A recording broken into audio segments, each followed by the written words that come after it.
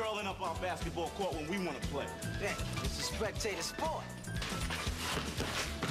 I don't mind being a spectator.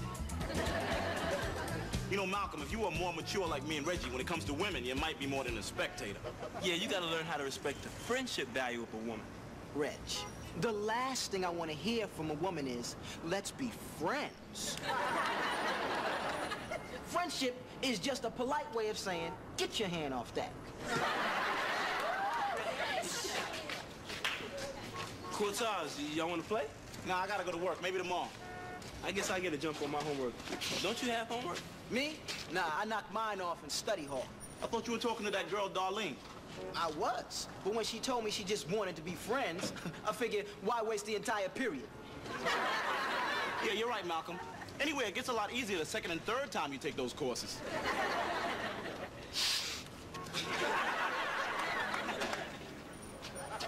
Hey, Sharon.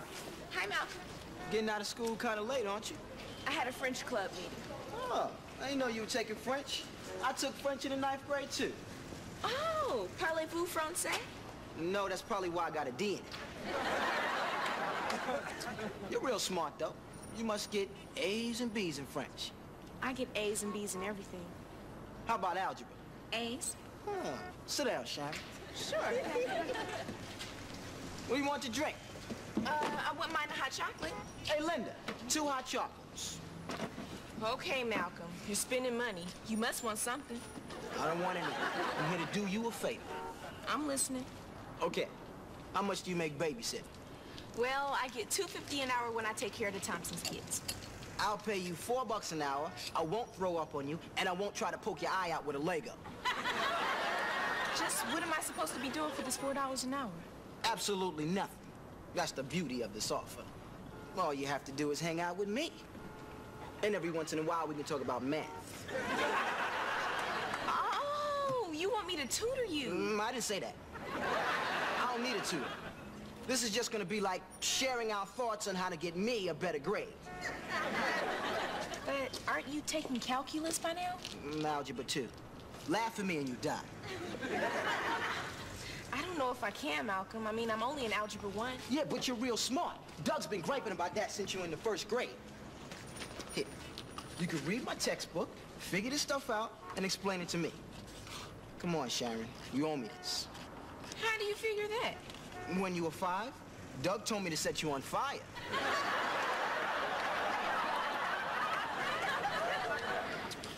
Well, I could use the money. Okay, Malcolm, give me your textbook and I'll start reading it tonight. Thanks, champ. Great. This is great. Sit down. What? I really appreciate it if you wouldn't say anything to Doug or Reggie about this. I mean, they don't need to know I need a tutor. You don't need a tutor. You just need an absolutely beautiful A student to hang with. And I just happen to be available. I won't tell anybody, Malcolm. I promise.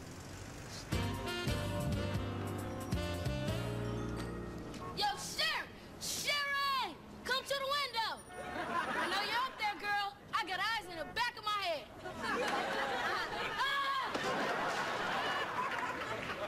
Who did that?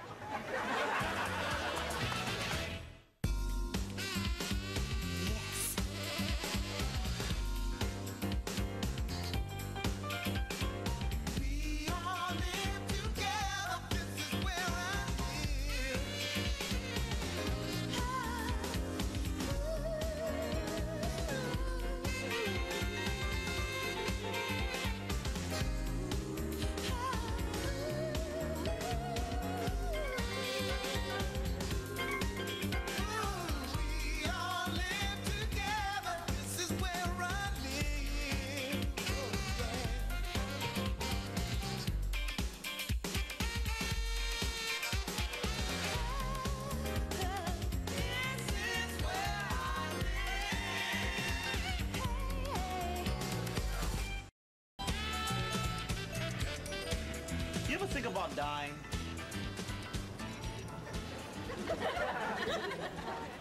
Yeah. What do you think it's like being dead? Oh, it's terrible, man. You go to this one place and you're there all the time and you do absolutely nothing.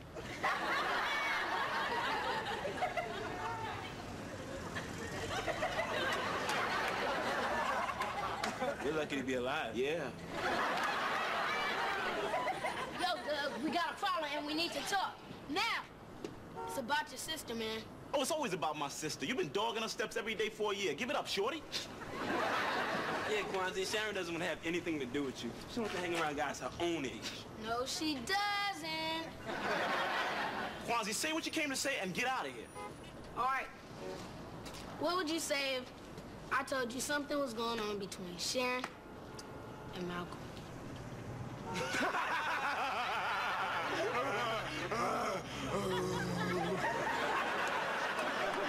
I'd say if we put a dipstick in your brain, it'd come up a quart low. Come on, laugh it up, Chuckle Buzz. Maybe you'd be interested to know she's over at Malcolm's place right now. How do you know? Because I saw her go inside this building an hour ago. Oh, she's probably babysitting those two little Thompson brats. They live in that building too, you know. Word on the street is that she and Malcolm were having a cozy little talk over hot chocolate a few days ago. I just thought I'd check out the rumor before I killed myself. Malcolm's probably down at school playing basketball or something. Well, I feel like I'm sort of getting it. I just wish algebra didn't have so many X's and Y's to confuse me. Why can't they just use numbers? If they just used numbers, it wouldn't be algebra. Sit down, Malcolm. Now forget about the X's and Y's. They're just in the equation to hold the place until you can figure out what the number represents. Blank stare. Okay, pretend X and Y don't represent numbers. Pretend they represent people. Now your job, algebraically speaking, is to figure out who these people are. Oh, I just hate this. Okay, here's an equation using people instead of numbers. Now, John Dinwiddie tells me he really likes me and he doesn't want to go out with any other girls. But yesterday when he came to walk me to school, I could smell perfume on that scuzzy little liar. Ooh, it's a mistake a lot of us have made. Any chance it was your perfume? Nope, I can't afford the good stuff. This was obviously a tramp with money.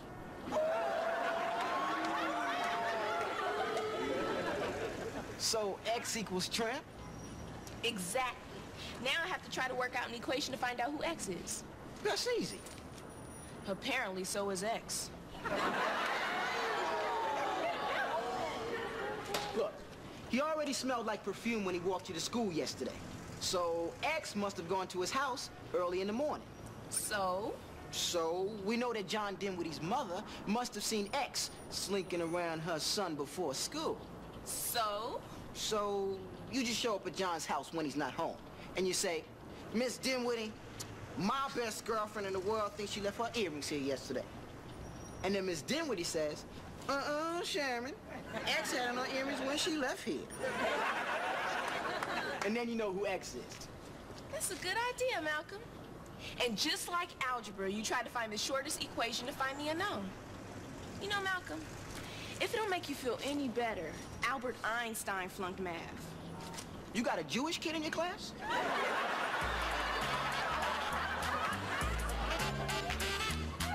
I don't understand how I have 2 children and I'm setting the tables myself.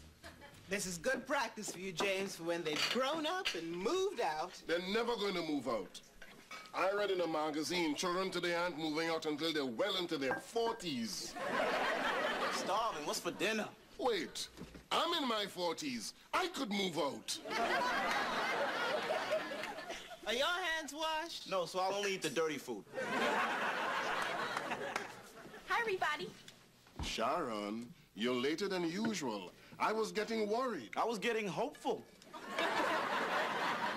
Where were you?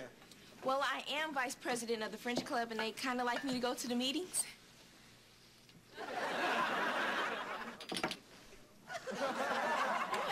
Nothing. Sharon, could I speak to you in the living room for a second, please? You weren't at any French Club meeting. Where was I? You were with Malcolm. Doug, is your life so empty that you have nothing else to do but spy on me? Number one, I'm asking the questions here. Number two, my life is not empty. My life is full of wonders and joys. Get to the point or you're gonna miss F Troop.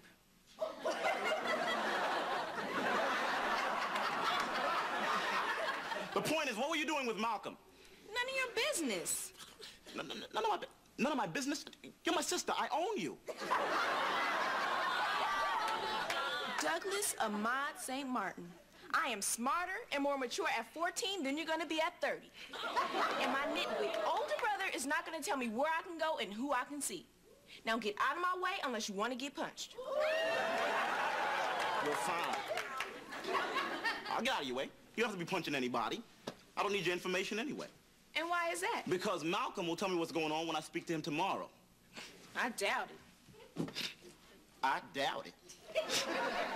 Oh. Oh, big surprise.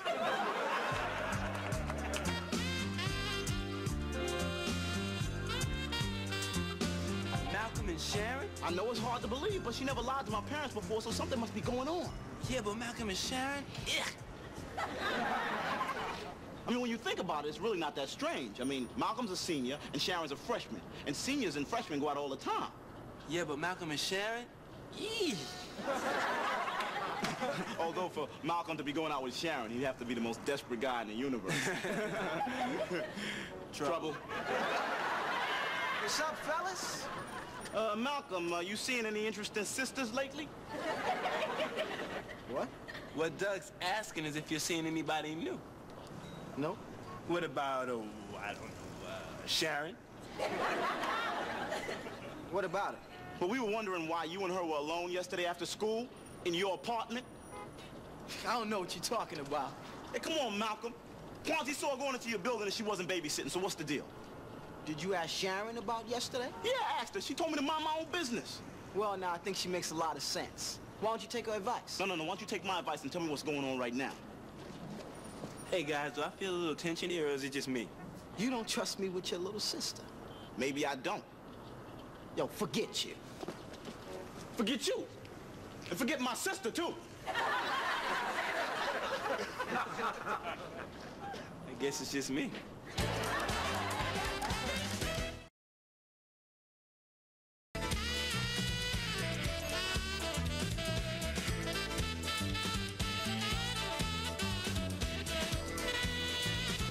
So, Malcolm, what's the exciting news? Sharon, sit down. I'm glad you're here. Somebody offers me a free pizza, I'm here. Well, it's the least I can do for somebody who helped me get my first ever B in algebra. Malcolm, congratulations. Hey, you helped me, so congratulations to you for being such a good tutor. Well, I have good news, too, and you helped me. Yeah? What? John Dinwiddie had band practice after school, so I went to his house. So does Mom tell you who X is? She didn't have to. As soon as I got near her, I smelled that expensive perfume. So X is after his mother, too? X is his mother. You know, Malcolm, you're a genius. Well, that goes without saying. If you hadn't had that good idea, I'd still be sniffing every girl in the 9th grade. Well, I guess I did you a big favor, huh? Yep, we're even. In that case, your end of the pizza comes to $4.25. Yeah, but you wouldn't know that if it wasn't for me. And thanks for not making that public. You're welcome. Look, we've known Malcolm all our lives, and he's known Sharon since she was a little brat. He's not going after Sharon. Now, how do you know that for sure? I don't know that for sure, but if he told you he isn't, and you're his friend, you should believe him. Maybe you're right. Malcolm and Sharon are having peace and holding hands. Love is bloomed, and I'm doomed. Hey, come back here. I'm trying to have a dialogue with you idiots. Now, occasionally it becomes the duty of the firstborn to tell his parents something that they're not going to want to hear about the secondborn. Like they should have realized once they had me, they used up all the good chromosomes. And the leftovers could only produce a lower life form like a goose. I'm sorry, Marie. They were all too hard or too soft. James, we have got to get a new mattress. The one we've got is so old, we conceived Doug on that mattress. Ah, yes. The lucky mattress. Dad, we have a problem. And for once, it's not me, it's Sharon. What you blaming her for now? You know how you always say Sharon's a good girl, you never have to worry about her? Uh-huh. Stop saying that. Doug, what are you trying to say? I'm trying to say Sharon and Malcolm. You heard it here first. Sharon and Malcolm? That's a pretty serious allegation. Well, I'm a pretty serious alligator. Sharon, would you come in here, please? This can't possibly be true. That's what Madonna's father said before he got his book of the month. Yes? Sharon, your brother believes there's something that you might want to tell your father and me.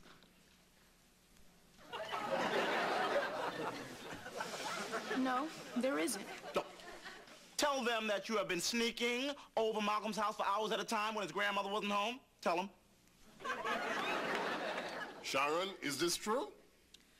I didn't sneak, I just went. Oh, she doesn't even have the decency to lie. And you and Malcolm were alone? Yes. Alone together. Ah! Sharon, what were the two of you doing alone together for so long? I'd rather not say. No, of course she'd rather not say. She'd rather not see her mother have a stroke. Sharon, I think you owe us an explanation.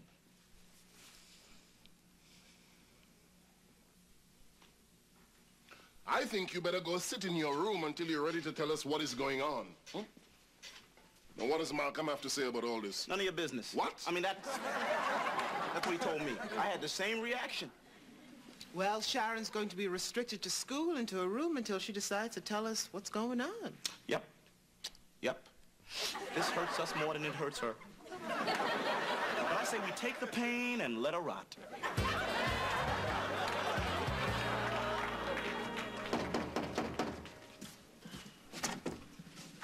No. If you're looking for Sharon, she's in solitary. At least that way she'll be safe from you.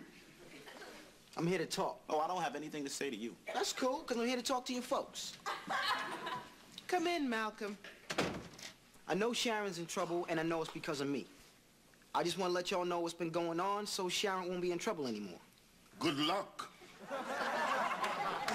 I don't have any parents of my own, so I don't know how these little family talks are supposed to go. Just wing it. If I flunk out of algebra, they're not going to let me graduate high school. Now, I've been shown recently that I really need that diploma, but I don't think I can stay another year to get it. Sharon's been tutoring me.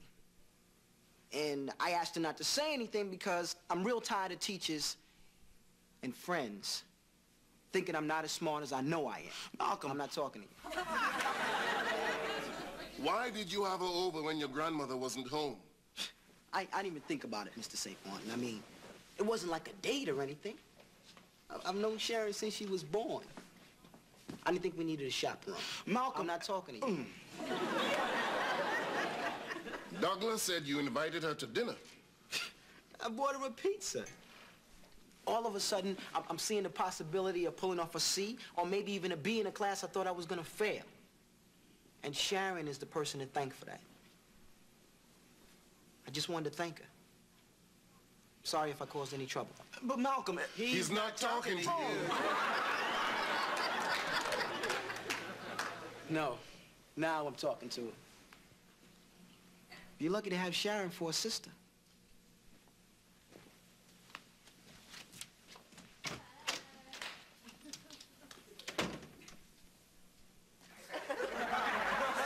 oh, sure, a little bit of the truth, and now she's off the hook?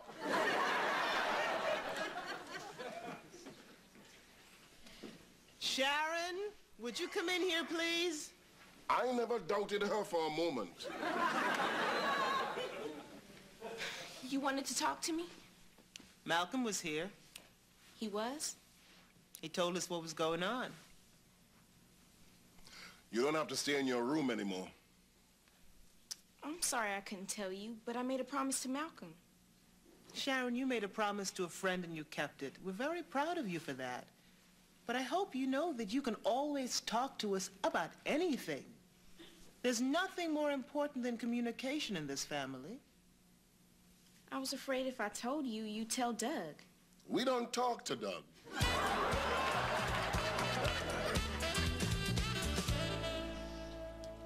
There's There's a small faction of society that believes I'm lucky to have you for a sister. If you're gonna make fun of me, I'm leaving. Sit, darling. You're not gonna want to miss this. This is only gonna happen about once in your life. What? Sharon, I'm sorry. Well, you ought to be. You caused Malcolm a lot of grief. I know, and I know I caused you a lot of grief when you were trying to do something special for somebody I care about. Doug, you've been causing me grief for so long, I stopped thinking about it. And then when Malcolm started showing me a little respect, I liked it. Yeah? Count on a friend to ruin a perfectly good sibling rivalry. You know, it wouldn't kill you just to show me a little respect. Oh, Malcolm wasn't respecting you. He was just using you for your brain. Oh, my brain. Well, that explains why he didn't come to you. Duh. Sharon, I got nothing against your brain. You got a great brain. It's just in such an ugly container. Oh. Well, is that your face or is that Heavy D's butt? Pretty good, Sharon, pretty good. Wanna go for some pizza? Yeah, okay. Wanna hit me? Yeah, okay.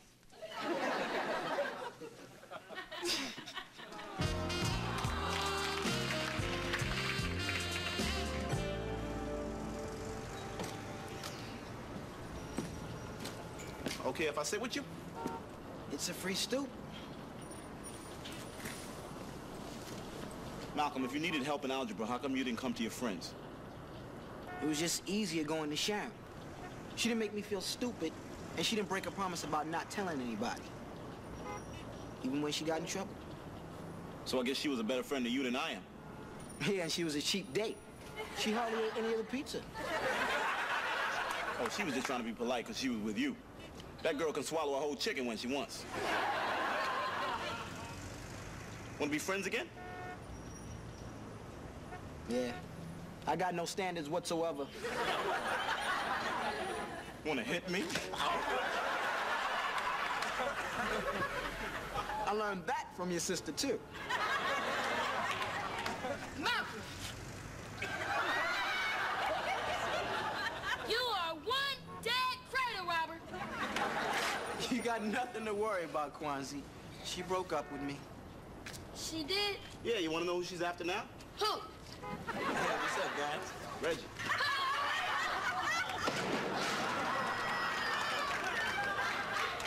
Love hurts.